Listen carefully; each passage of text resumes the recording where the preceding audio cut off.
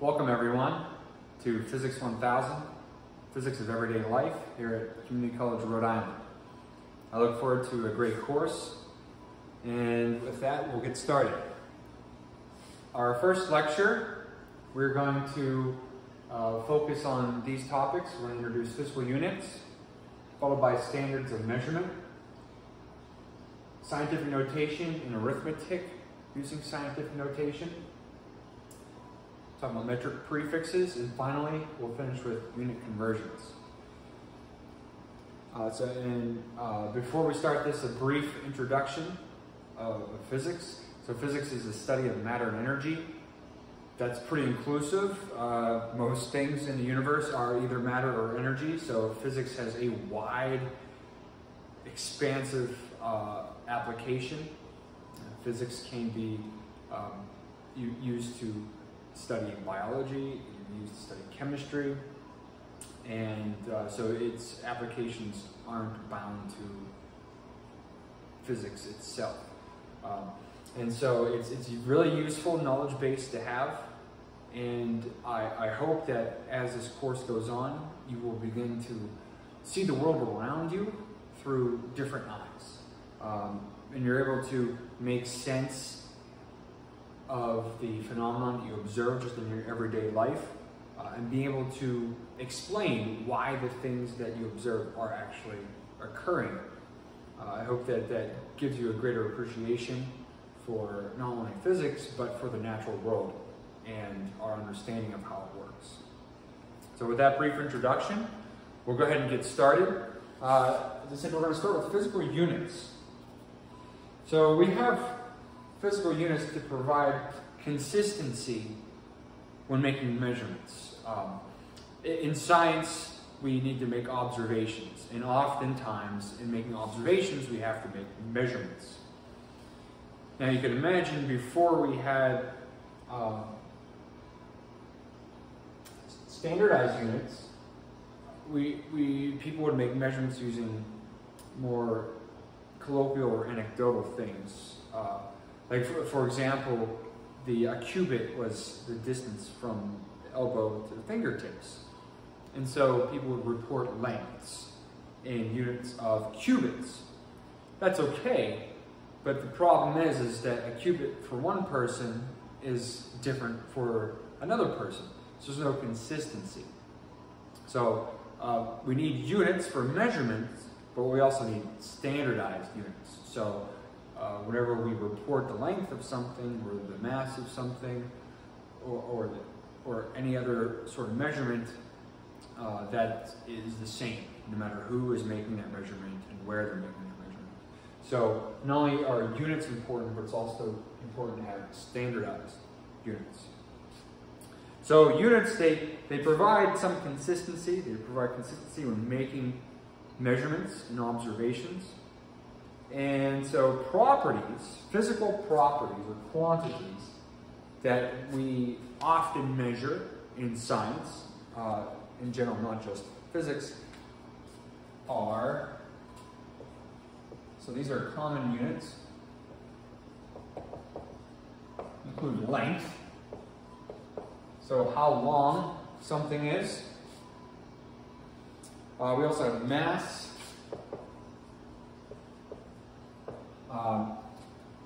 Mass is very often confused with weight, how heavy something is.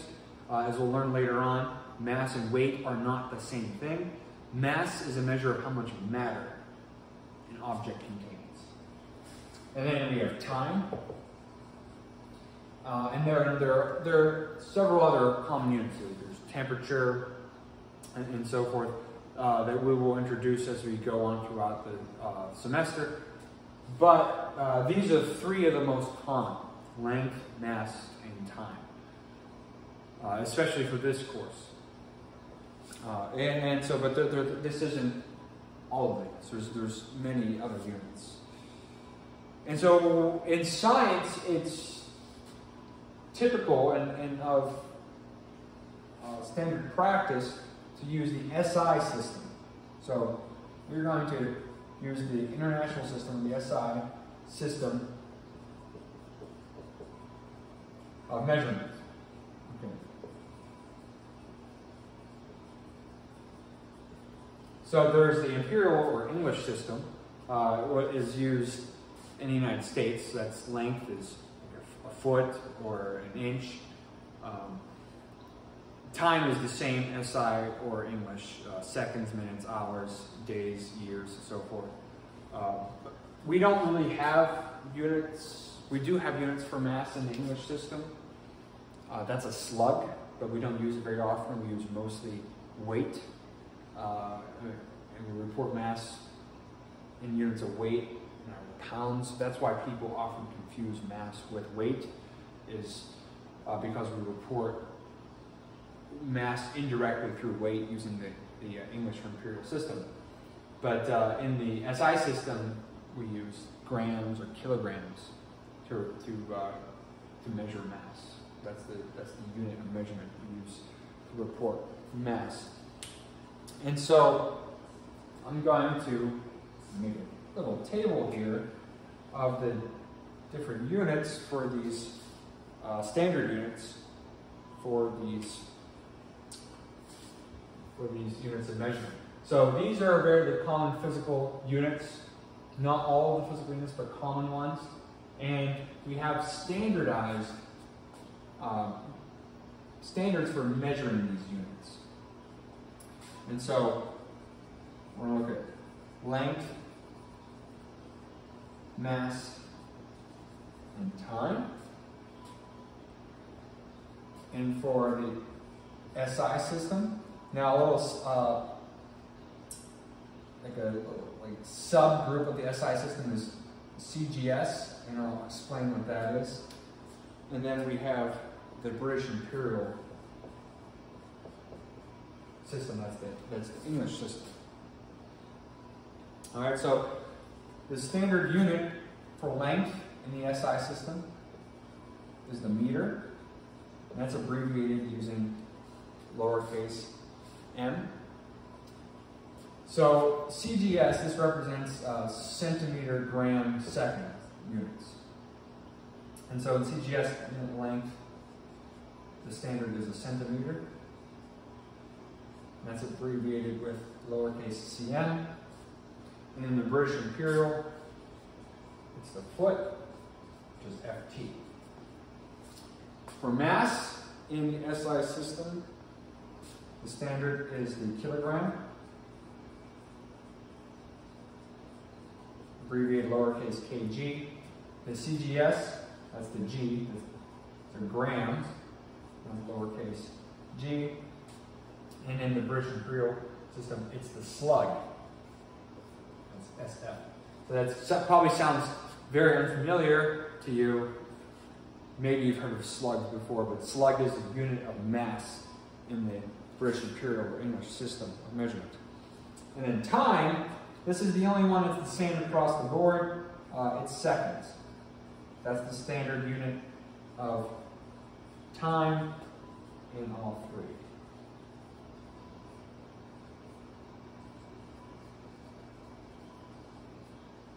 And they're standardized because they are predicated on some objective physical quantity. And those are maintained by the different scientific institutions in Europe, the SI system. So for example, the meter is a length of, is the distance that the speed of light travels, light travels in a certain period of time.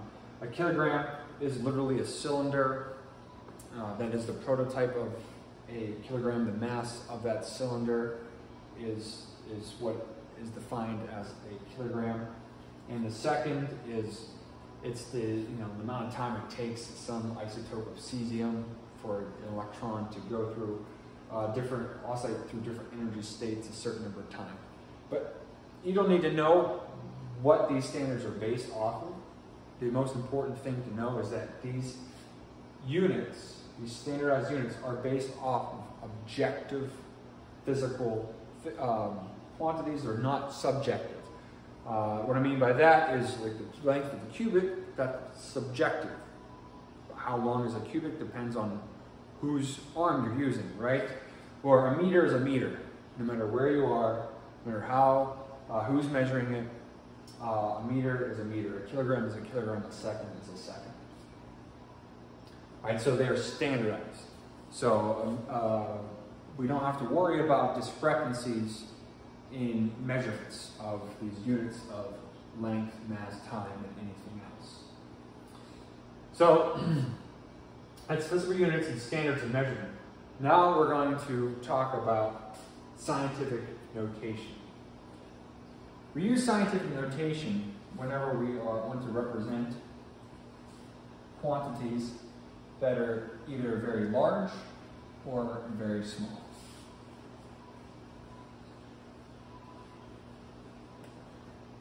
So,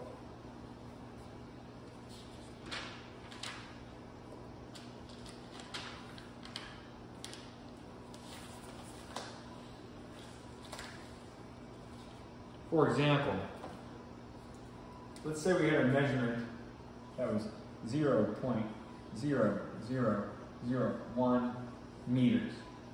So this is the ones place, so that'd be 1 meter. It's the tenths place, it'd be 1/10 of a meter. A hundredths place, 1/100th of a meter. The thousandths place, 1/1000th of a meter. This is the 10,000ths place. So this is 1/10,000th of a meter. All right. So this is equivalent to 1 divided by 10,000 meters. It's a very, very small distance.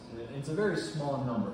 And sometimes it's cumbersome to write very small numbers and very large numbers in this format.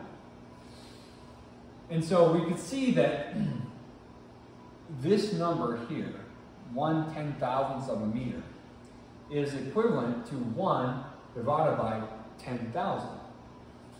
And so 10,000 can be rewritten as 10 to the 4th power.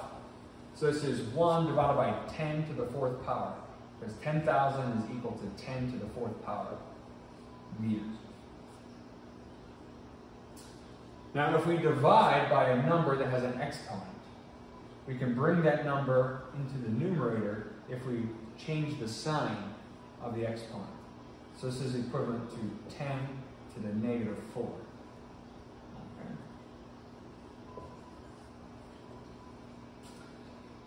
So we could rewrite this number as 1 times 10 to the -4 meters. And we probably should include a decimal after, 1.0, a decimal place after, 1.0 times 10 to the -4. So in scientific notation, we write a number with 1 digit in the ones place. We don't have a digit in the tens place, 1 digit in the ones place. And we place the decimal so that there's only 1 digit to the left of the decimal, it's in the ones place. And we multiply it by a power of 10. And if it's a number smaller than 1, the power of 10 is negative. Because remember, a negative power means you're dividing by that number. So we're dividing by 10 to the 4th. We're dividing by 10,000. And so whenever you divide by a number, you're making it smaller. And you're making it smaller, you're moving the decimal place to the right, to the left, sorry. So 1 times 10 to the -4 meters. To write this in normal notation, 10 to the -4 means you divide it by 10 4 times. And each time you divide by 10, you move the decimal place 1 place to the left. For example, 10 divided by 10 is equal to, well, the decimal place starts there, divided by 10, you move it 1 place to the left, so it's 1.0. So 10 divided by 10 is in fact equal to 1. Where if we do 10 divided by 100, we move the decimal place 2 places to the left. And So we get 10 divided by 100 is 0.1 or 1/10. So multiplying by a power 10 raised to a negative power means we move the decimal place to the left that number of digits. And so we have on the right. So this is your word. It's 1, 2, 3, 4. And so this number in normal notation, right? So we get back to where we were. And so just to reiterate, multiplying by 10 raised to a negative power means we move the decimal place to the left that many digits, and it signifies a number that's less than 1. So another example, if we want to write the number 2.76, actually, let me go in the other direction first. 0.00000276 seconds. This is a very small number of seconds, right? It would be cumbersome to have to write this if we're doing, some arithmetic with this number.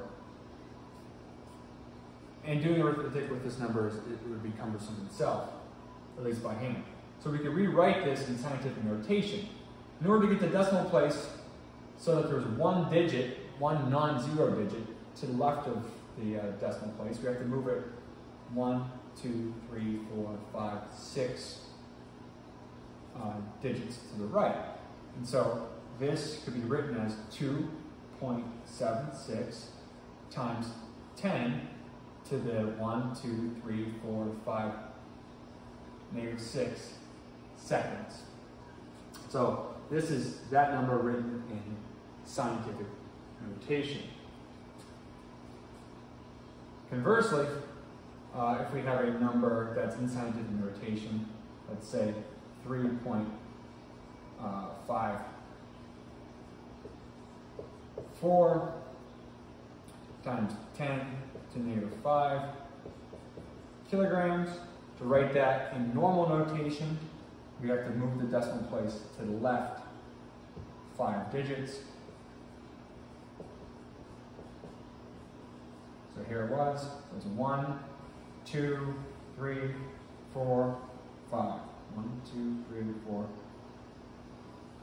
So this number, 3.54 times 10 to the -50 kilograms, is equivalent to 0.00000354 kilograms. So that's representing numbers that are much smaller than 1 using scientific notation. We could also use scientific notation to represent numbers that are much larger than 1. Let's say we have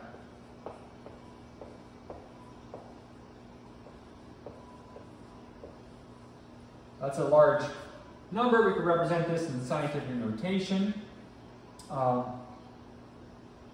by acknowledging that we write the number with one decimal, one non-zero digit to the left of the decimal place, and instead we'll round to 2 decimal places.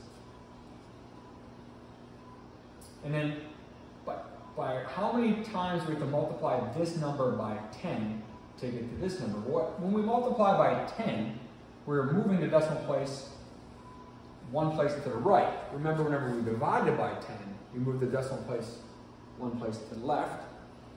If, for example, 1 times 10 equals, move the decimal place one place to the right, or 1 times 100, move the decimal place 2 places to the right.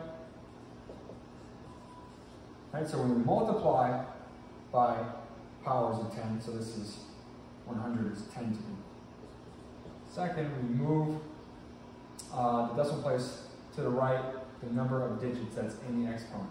If there's nothing there, it's an inferred 1.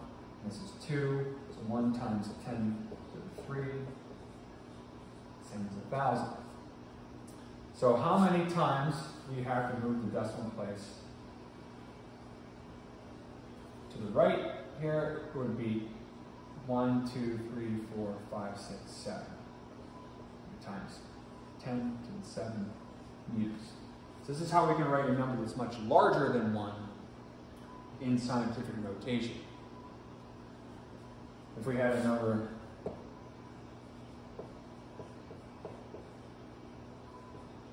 like this, we could write it in normal notation by moving it. Now we're going to move the decimal place 5 places to the right. So 1, 2, 3, 4, 5. All right, so this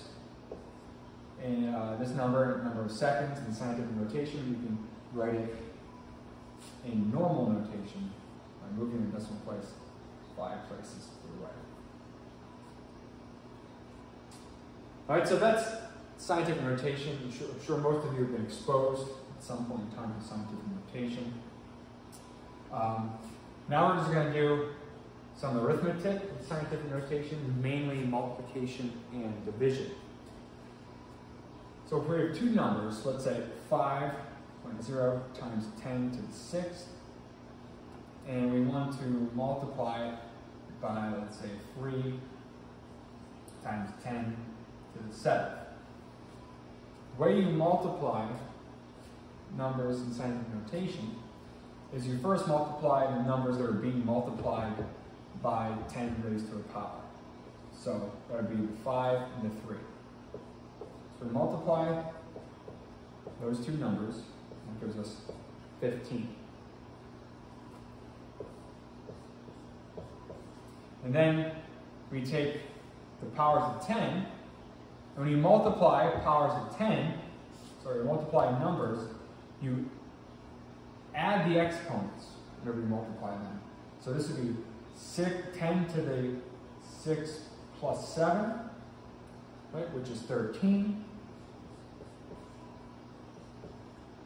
10 to the 13. So we get 15 times 10 to the 13. Now this isn't in standard scientific notation because there are two digits, non-zero digits, to the left of the decimal place. So we're going to move that digit one place over. And in doing so, we have to add another power of 10 because we moved the decimal place to the left. So we're going to add another power of 10.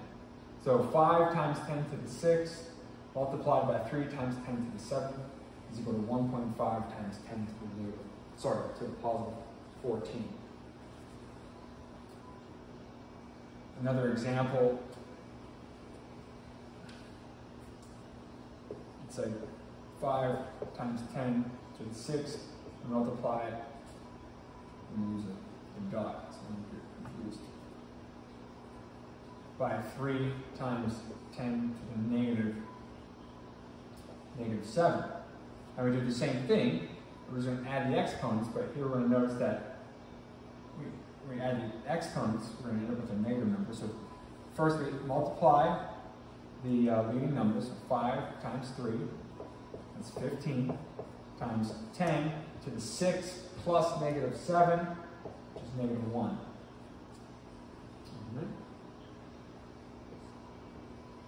And so we've got to move the decimal place one place over.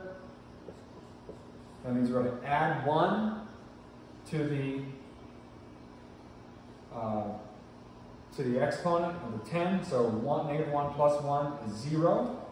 And 10 to the 0, anything raised to the 0 power is just 1. So our answer is just 1.5. Because 10 to the 0 is equal to 1.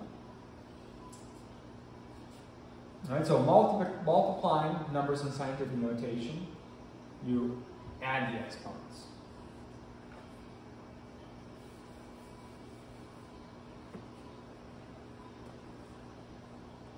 Next, we're going to look at dividing numbers. Let's say we have 5 times 10 to the 7th. We're going to divide it by 2 times 10 to the 8th. So when dividing, it's similar to multiplying, where you divide the numbers being multiplied by 10 to the power first. So we have 5 divided by 2 times 10. Now we added the exponents when multiplying. When dividing, we subtract the exponents. So it's going to be the exponent in the numerator minus the exponent in the denominator. So 7 minus 8. So 5 divided by 2 is 2.5 times 10 to the negative 1. So that's our answer. I mean, this number doesn't need to be written in scientific notation. You can write it in normal notation. Remember, exponent to the negative power means we move the decimal place to the left because it's dividing by 10 to the 1. So this is the same as 0.25. All right. We'll do one more example. 6 times 10 to 9 divided by 3 times 10 to negative 2. All right, so we start by dividing the leading numbers multiplied by 10 to a power times 10 to then subtract the exponents. So 9 minus, now this is a negative 2. All right, so if you remember, when we subtract a negative, it's the same, they negate each other. So it becomes 9 plus 2. So we have 6 divided by 3, which is 2 times 10 to the 9 plus 2 to the 11. So that's how we divide numbers that are in scientific notation. So representing quantities that are much smaller than our standard units, say like a meter, kilogram, or second, we can use scientific notation. And representing numbers that are much bigger than our standard units, we can use scientific notation. Another way that we can represent numbers that are much larger, quantities that are much larger or smaller, is using the metric prefixes. And so metric prefixes, they represent powers of 10. So I'm going to create a table here. So we have the prefix, and then the symbol used for the prefix, and then the factor, the power of 10 that it represents. So they start from 10 to 12, and then 10 to the 9th, 10 to the 6th, 10 to the 3rd, 10 to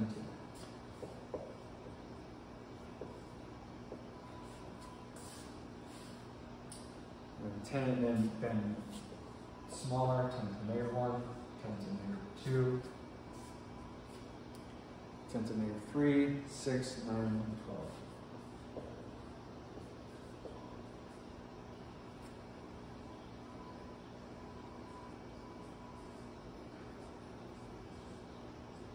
There's also one negative 15 around the space, but we're going to see, I'm going to highlight which ones we're going to use most often.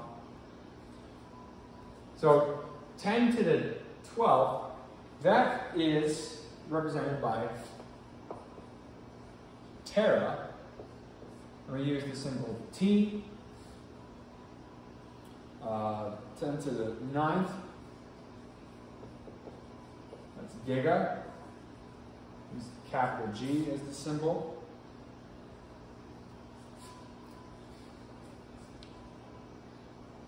10 to the 6th,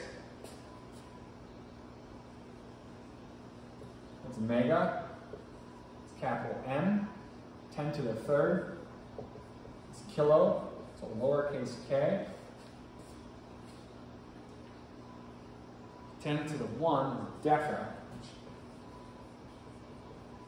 that's a D. 10 to the negative 1 is deci.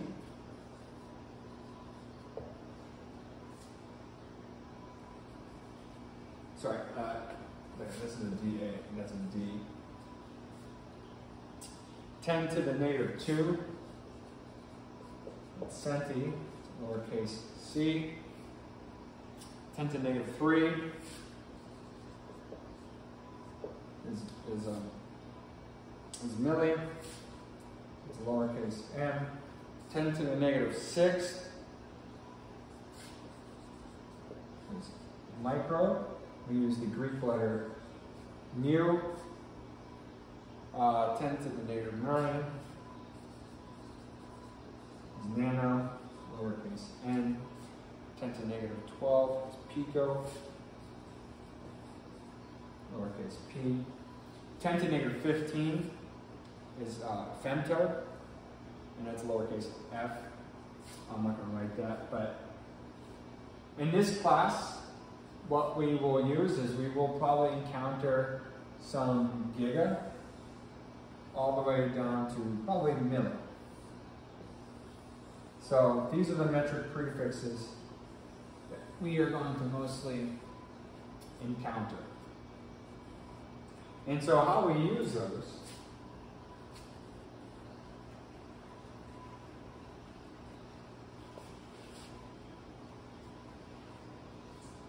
is, let's say we have a number 2.3 times 10 to the negative third meters.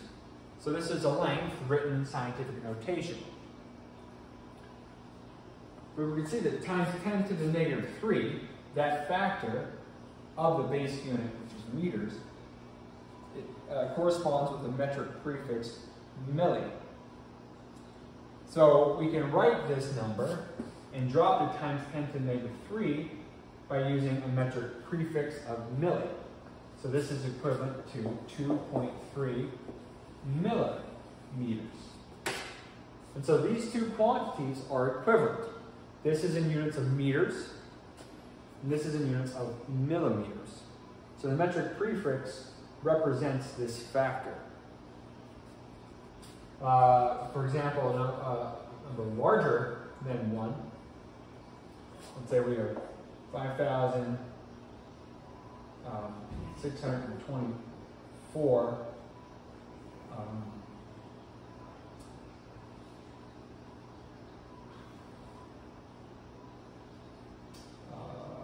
let's go with unit of power, which is a watt. We haven't discussed a watt yet, but a watt is a unit of power. So we could represent this as a smaller number, 5.6. We can maybe round to that digit, and we can call it a kilowatt, right? Because that's the same as 5.6 times 10 to the 3. Multiply it by 1,000. Or if we had, say, 5.624,000 watts, which would be the same as 5.624 times 10 to the 6th watts. That could be rewritten as 5.624. Well, times 10 to the 6th is mega, so that'd be megawatts.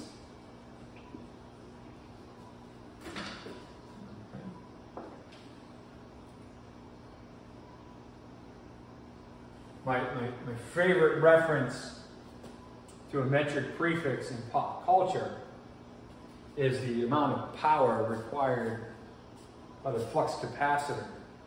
If you're familiar with Back to the Future, the flux capacitor is what makes time travel possible. Obviously, it's a science fiction movie. But it's 1.21 gigawatts. Now, Doc Brown in the movie pronounces it gigawatts, which is more the French pronunciation. We use the harder G, the J, like we do with the word giraffe. So, but gigawatts, gigawatts is the same. But how much power does the flux capacitor require? 1.21 gigawatts. So that's 1.21 times 10 to the 6 watts. Or we can write it as, these are all equivalent, right? 1.21 gigawatts, 1.21 times 10 to the 6th watts, or 1,210,000 watts. All three of these are the same amount of power, right? There's just three different ways of representing it: standard notation, scientific notation, and then using a metric prefix.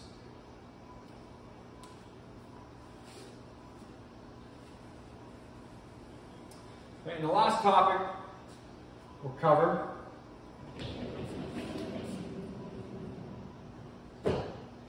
in this lecture is unit conversions.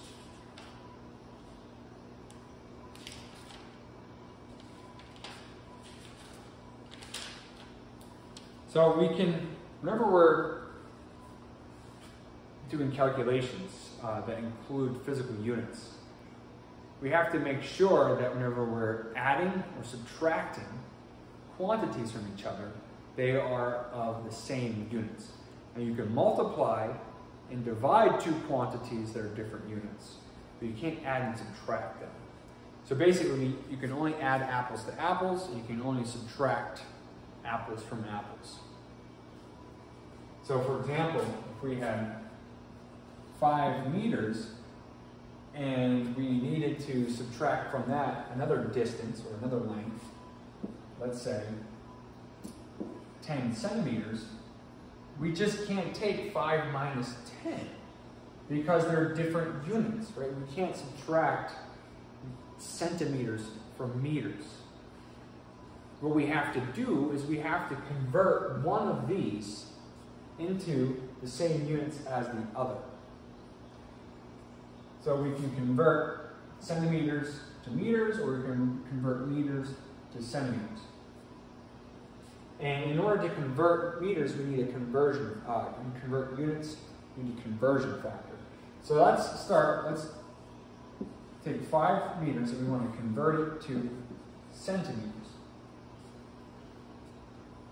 And so the conversion factor for meters to centimeters is for every 1 meter, there's 100 centimeters.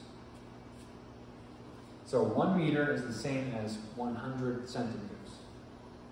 And so if we take 1 meter and divide it by 100 centimeters, because 1 meter is the same as 100 centimeters, this number is equal to 1.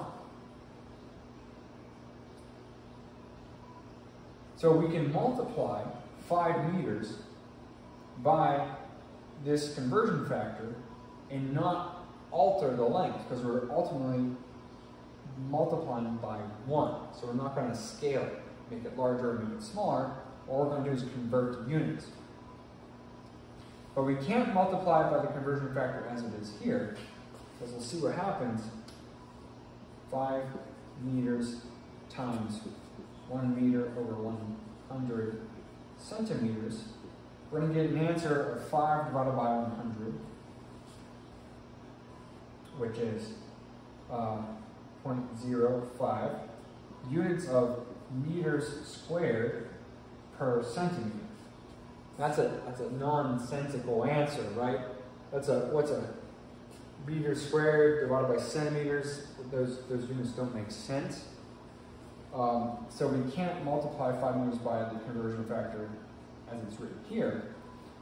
What we have to do is multiply it by the reciprocal of this, which is still equal to 1.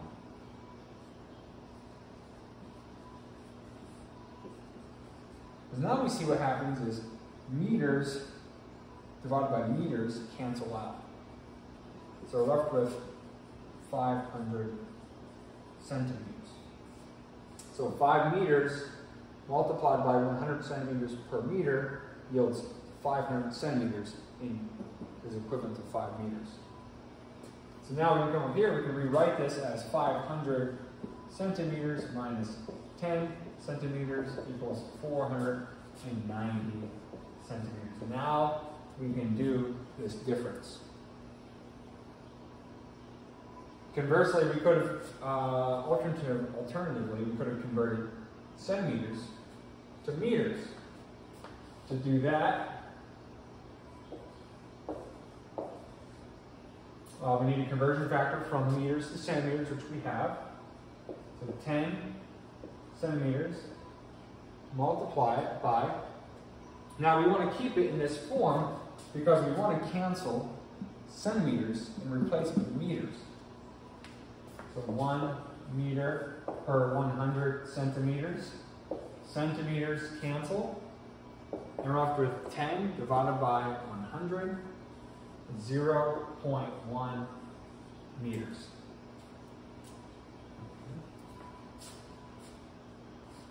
So 0.1 meters. If we rewrite this, 5 meters minus, write this in terms of meters, 0.1 meters, we get 4.9 meters. And we can see that these two numbers are equivalent. They are the same length. They represent the same physical quantity, the same length. They're just reported in different units. This one is in meters, so it's 4.9 meters. This one's in centimeters, 490 centimeters.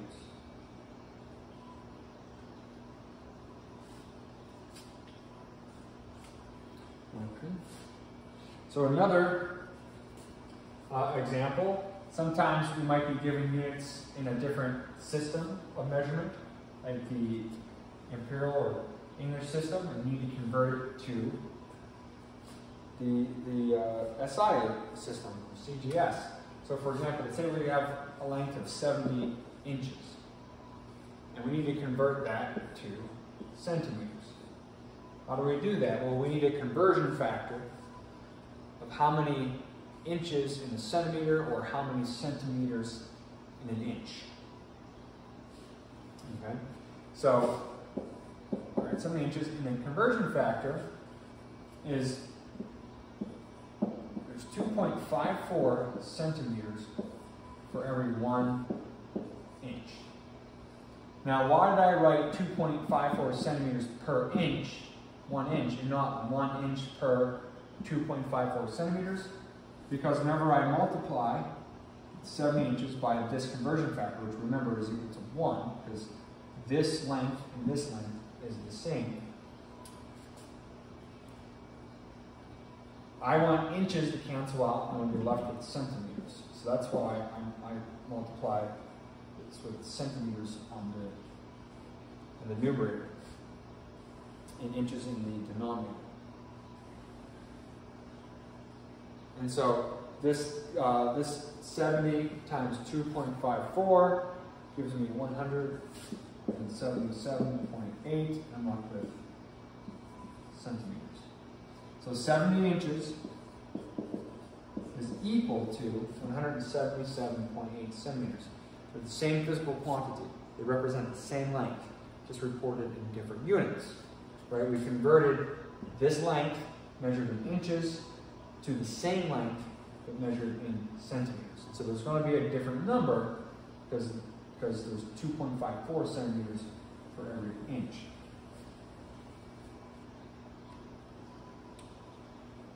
Okay, so what if we have a more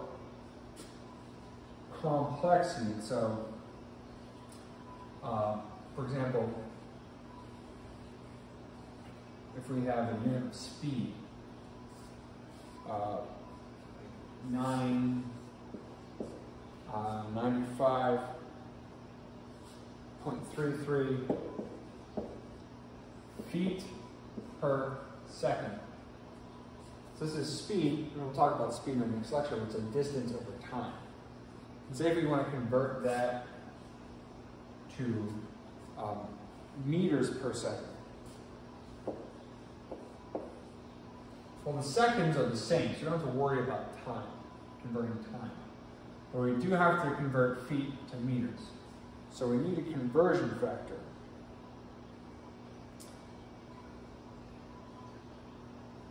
And so for every 1 meter, there is 3.281 feet. You're wondering where I get these conversion factors from. You could look them up in the textbook, or you could look up online, how many feet are in a meter, and so forth. And so, I multiply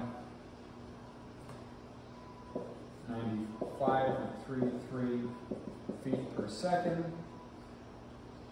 by 1 meter per foot for 3.281 feet. Feet cancel out. I'm left with 95.33 divided by 3.281, and I have meters over seconds because feet cancel out. So then I do this division, and I get 2.906.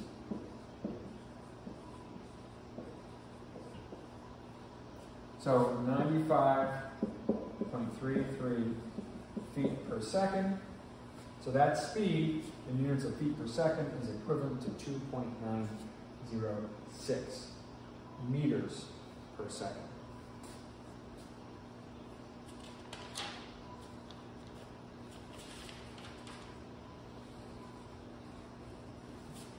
And one last thing with units, I forgot to mention, which we're talking about feet per second, meters per second, reminded me, is we have base or fundamental units. Those are the standard units, say meters, kilograms, and seconds. And from them, we can produce derived units. So derived units are units that are a combination of 2 or more of the base units. So for example, speed is defined by a distance or length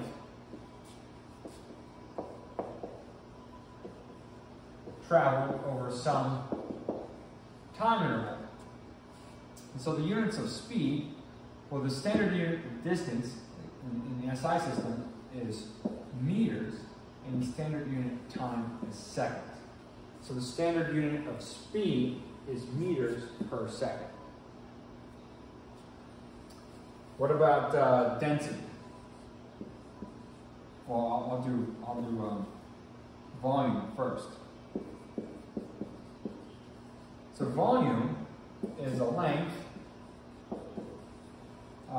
times a length times a length. So it is a length cubed. And so the standard units of length are meters. So the standard units of volume are meters cubed.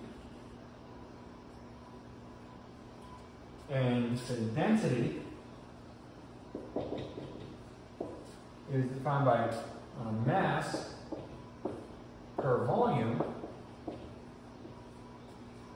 So the standard units of density are the standard units of mass, are kilogram, and volume, which we saw here, is cubic meters. So the standard units of density are kilograms per meter cubed, or cubic meter.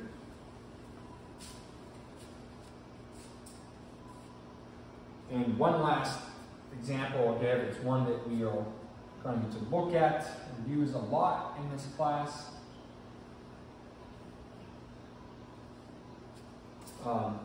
It's a kilogram times a meter per second squared. So this is mass times length divided by time squared. So there's those 3 basic units, length, mass, and time. But combined in this way, this is a force.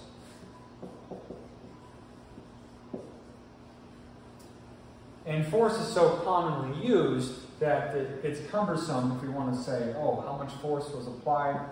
5 kilograms meters per second squared. That's a lot to write that all the time. So what we do is kind of package these all together, and we call a kilogram meter per second squared, we call that a Newton and that's abbreviated with a capital N. So 5 kilograms meters per second squared is the same as 5 newtons. So a newton is an example of a derived unit. A newton is 1 kilogram meter per second squared. The watt, which is a unit of power, which I used in the metric prefix example, that is a derived unit, right? It comes from, it's just a combination of kilograms, meters, and seconds. And so we'll come across a lot of derived units in this course, but they are combinations of those base units. And we'll see some that include temperature as well as we move throughout the course of the semester. So that concludes the first lecture.